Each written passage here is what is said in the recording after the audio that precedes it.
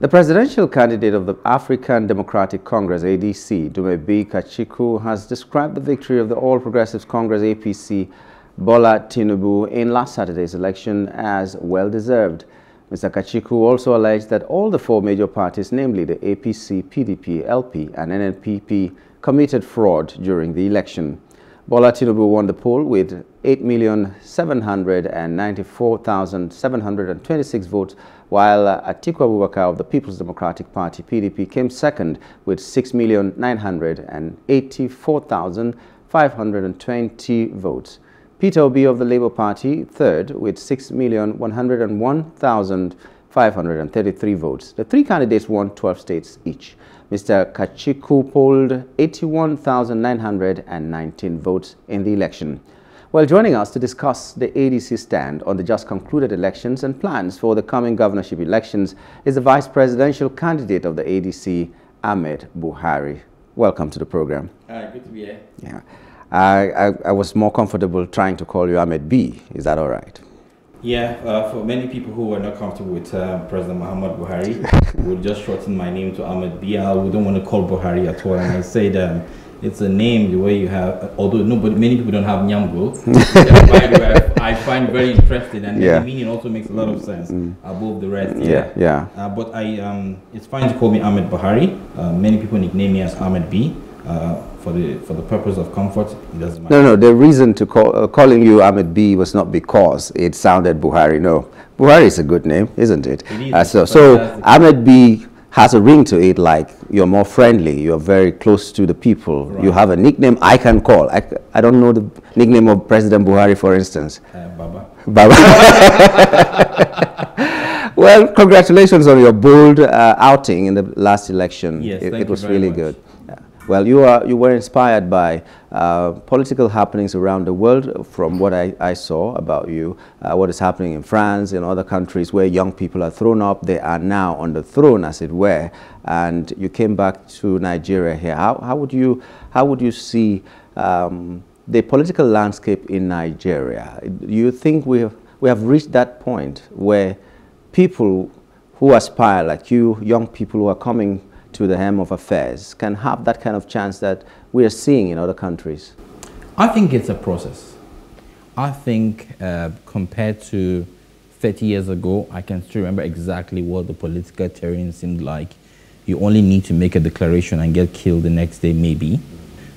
Your family could be kidnapped. You could just hear people say they're pulling out of the race because certain threats have been sent to themselves and their families. And so if we are in 2023 now and a lot of people are just all in the race, regardless of all of those kinds of fears, and I think we're actually progressing.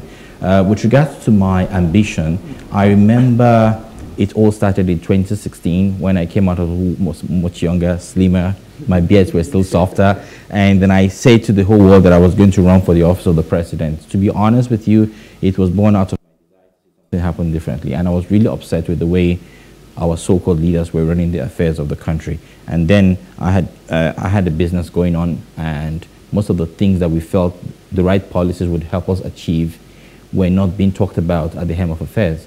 And I said, if the only thing I would achieve would be having healthy conversations that can sort of redirect the narratives around the political elites, then we will do it. We ran for that election. We ran to the end. We did well. I'm happy we did well. And then in 2019, in the build-up of 2023, I got calls from different presidential candidates inviting me to be a running mate. And I said, oh, wow, so we did something in the last election. Eventually, I decided to settle with Dumebi Kachiku. And it's interesting that we came fifth after the big four. Okay, that's very interesting. But did you settle with Dumebi Kachiku because of his person or what the party had to offer? So I listened to all of the candidates that invited me for this conversation to be a running mate, and I sort of warmed up to Dumebi more. I think there was this lot of passion and desire to see something happen differently. From the beginning of the collaboration, all of that was vibing. Unfortunately, we were dealing with a party that also had a different agenda. And so while we were thinking of getting to the polls, the party was thinking of who they were going to eventually deal with. when it comes to deal with, I'm talking about negotiate with and make some money. This is what the party has always done. And that really gave us a huge setback. That's very interesting. So what are we expecting from Ahmed? From you as a president? My principal and I did make very, very clear comments about our future, and it's going to be service to humanity, service to the nation, you know, having conversations that would help direct a generation of people who I believe without any, without trying to belittle anybody, we have a problem with processing information. And so it depends on who is saying it. We just take it to town without necessarily breaking it down to understand it and know how well to use it, if we should, why we should, and how we should use such information. And I think we are committed to working with the rest of the country to ensure that these things have been addressed. Necessarily as political office holders or as individuals? You know, like I said to everybody, I didn't plan to be in the race in 2023, you know, but in my bed while I slept, I got this calls. And so we will see how it goes. Okay, so what's your general assessment of the just concluded elections? We just talked about your principal saying that every party rigged it, but maybe we'll just hear your own side of the story. He also said that this is a lesson to religious leaders who use the pulpit as a space for political discussions. And I think he is spot on all of those things. I think Nigerians have never been divided like we are right now on political matters because we allowed religion and ethnicity play a major role in the decisions that we made through the process. And I think it's extremely wrong. I think, like I said, the generation must be focused on the kind of information that we receive, decipher it properly so that we know the kind of, so that we know the next moves to make. With regards to the rigging, I just sort of randomly stumbled upon a 1979 video when NPN won the election in 1979. It was Shehu Shagari that emerged as the president, and there were 3 other parties who lost, and they came together to announce that they were not going to accept the result, and that they were going to go to court, and it was rigged. It was massive rigging. But I'll tell you something. Every single space you find people where people control, they always rig. The results that came out from the Southeast is something you don't want to look at twice. It's like 97%, yeah? In a space where you have other parties. People said people were chased out of the queues, people were driven away except they were going to vote for certain parties. The same thing happened in Lagos because the Lagosians felt this was their space. The area boys came in and tried to, you know, bombard everybody. If you say these things happen in Kano, I'm not going to argue. We saw young children voting in Kano. Similarly, we saw young children voting in the Southeast. So generally, our election pattern has always been heavily misguided and controlled by, you know, whoever takes hold of the space. I think that what Kachiku was just trying to say was the election was between a formidable APC and a divided PDP. Everybody on the other side used to be part of the PDP. Kwankwaso was part of the PDP. Atiku Abubakar part of the PDP. Peter Obi part of the PDP. When they pulled out, divided themselves, there was no way they could actually have beaten Tinubu. Tinubu might not be liked by certain people in certain age categories and social status, but you go to other places, he's been celebrated. He's loved by a lot of people in the north. He started his campaign by, first of all, you know, clearing out the whole Muslim ticket with Khan and some other top Christian bodies that were against the Muslim ticket, and they never said anything about Muslim ticket again. And then the next stage was, let me campaign from where I'm the weakest. And he started campaigning from northern Nigeria, introduced himself to them, picked some of their strong stakeholders, and before you know it, he was an accepted figure. Before you know it, they did not give him the vote. If you look at the vote pattern, in 2019, APC made 15.7 million votes. In 2023, they are making 8.7. They lost 7 million votes. That means a lot of people were not happy with the APC. However, because the divided PDP had gone in separate ways, they were unable to put those numbers that would have given them about 14, 15 million votes to defeat the APC. Okay, you did well in the last election. You came 5th, like you said. What are we looking at for governorship? What prospects do you think that the ADC has in governorship? We have a fantastic candidate in Lagos. Funsho Doherty, well-spoken, highly educated, an excellent gentleman.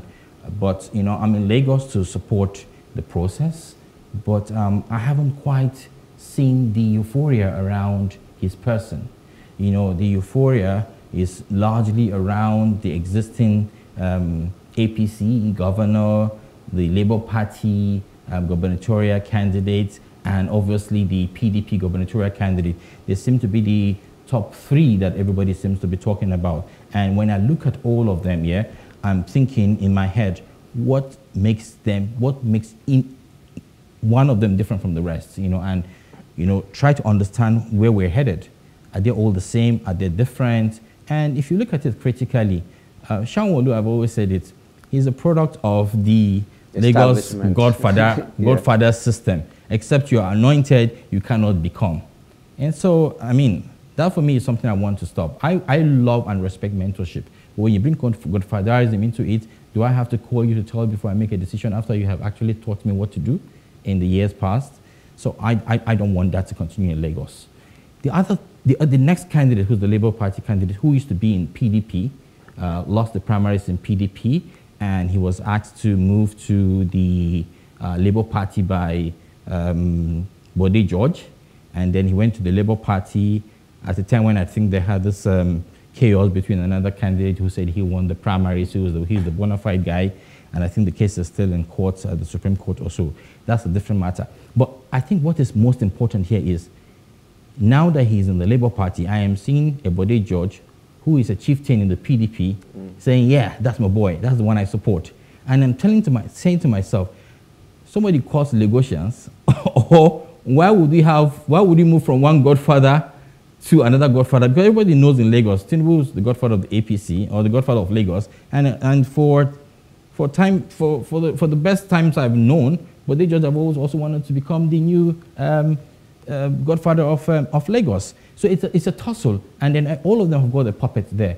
And then I'm looking at the third guy, the PDP guy, Jando. I remember his biggest scene in the PDP was because he didn't listen to Bode George, who wanted him to make Rhodes Vival, who lost in the primaries, to become his running mate. And he said, no, I'm not going to choose that as my running mate. I'm going to decide by myself who my running mate is going to be. And that was where they fell out with Bode George.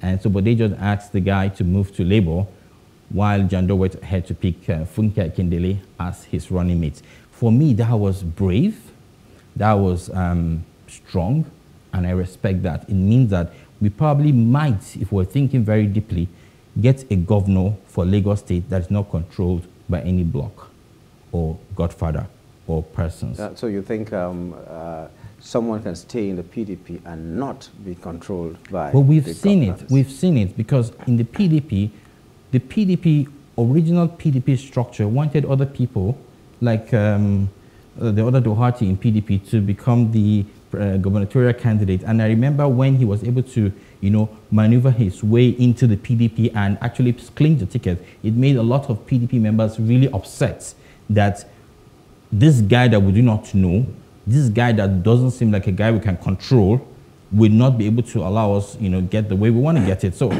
things like that I respect as a young person, and I'm hoping that Lagosians see beyond the euphoria of maybe Peter Obi, which obviously is what I think Revival is hiding under. The same way Sanwo-Olu is, the euphoria around Sanwo-Olu is that Tinubu picked him and everybody has to follow.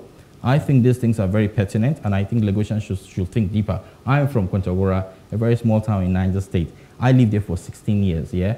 I don't live here anymore, but anything that concerns Lagos concerns me, because this is the first town that made me the man I became. And it's important for me to pay close attention to the happenings here and render my advice where I think it's necessary. And I think very important to note is their running mates as well. You know, I remember when Jado picked Funke again, I felt that was also very brave. Number one, this is a woman, in my opinion, who naturally exists in a space where women have to work 10 times harder than men to succeed. And then we're hearing today that she has the highest grossing movie in Nigeria. I mean, that's somebody I respect. That's somebody that's hardworking. And when you look at her antecedents and where she's coming from, based on family background, You cannot say she's from a wealthy family. She's not from a blue blood. She's from the ground. And then that pushed me to find out more about the Abdulaziz Jando guy. And clearly, this guy used to hawk food for his mom. And then recently I saw his WAEC result, and everybody said, he didn't even do well at all in his results. He made some Fs. And then I called him. I said, I called somebody who is in the PDP, and I said, I'm just hearing that your guy did so badly. He said, I spoke to him. He said some of those days he was actually hawking. And sometimes he doesn't even come back home until in the night.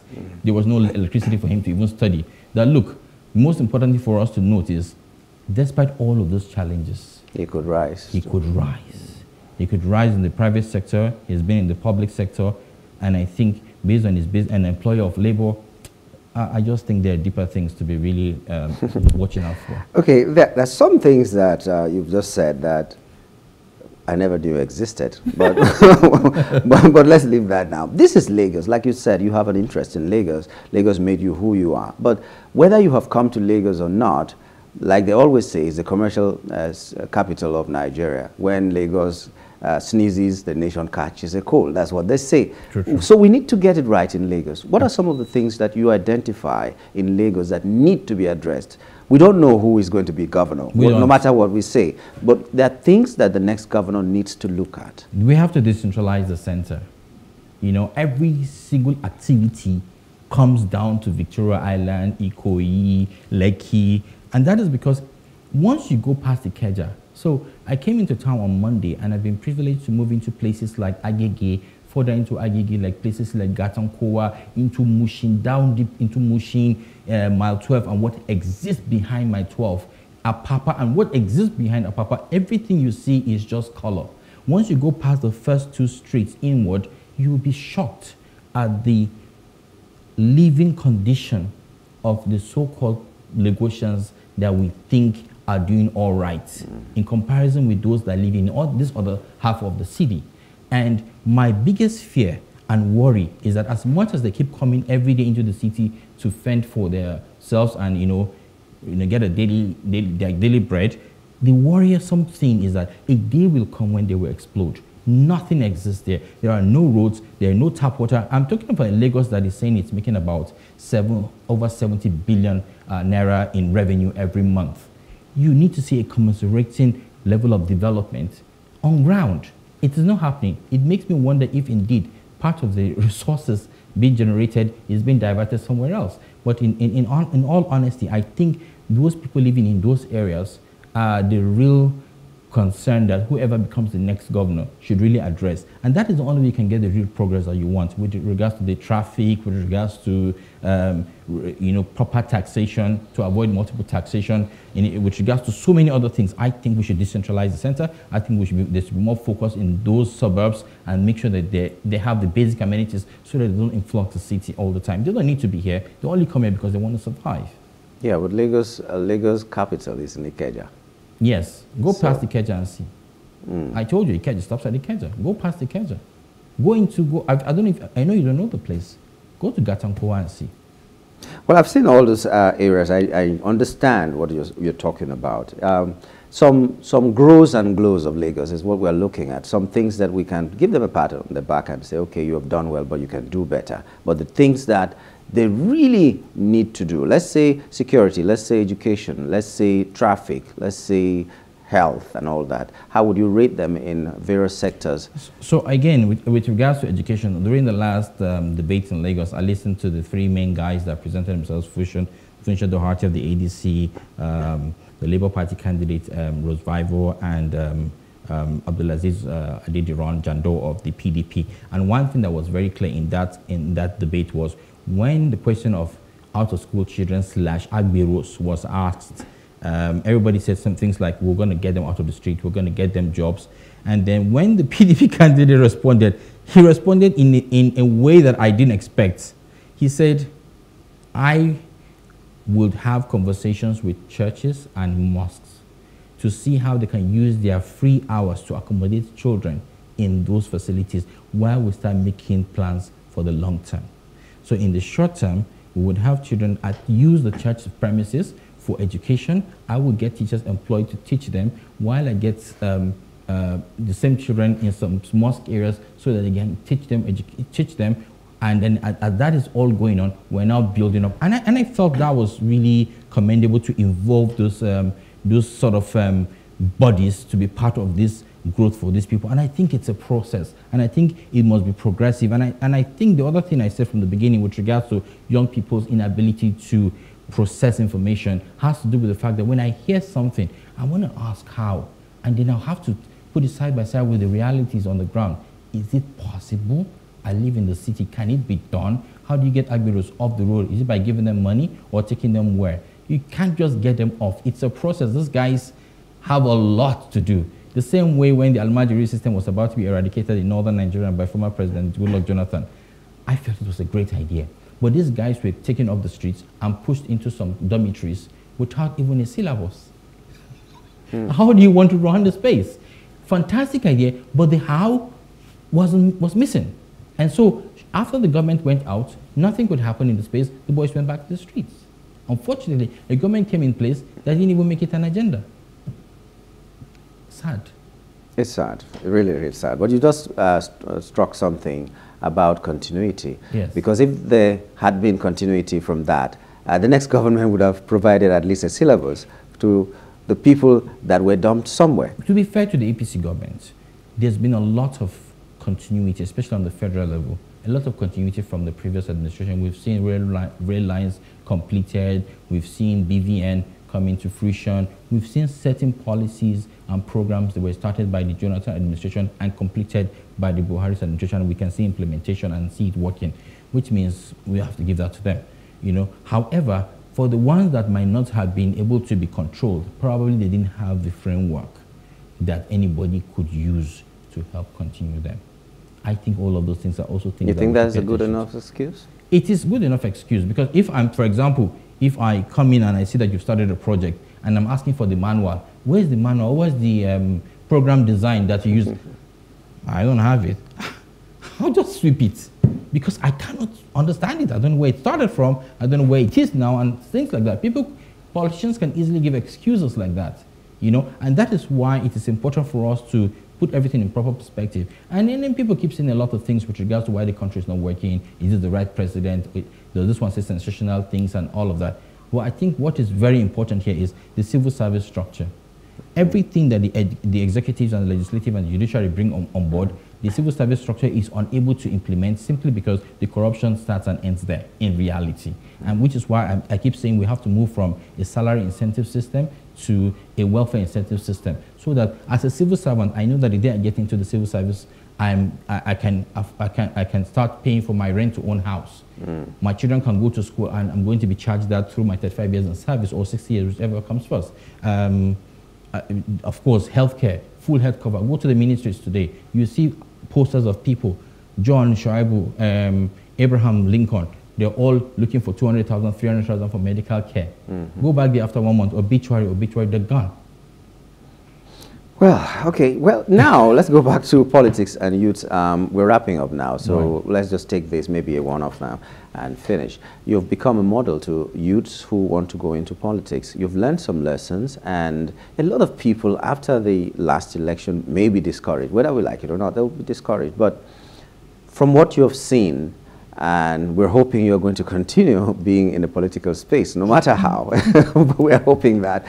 So let's just hear you talk to the youths. What you think they must do to continue to function in that space, in that political space. Yeah, I think more than anything else, I'm really proud of young people. I've seen them find a voice.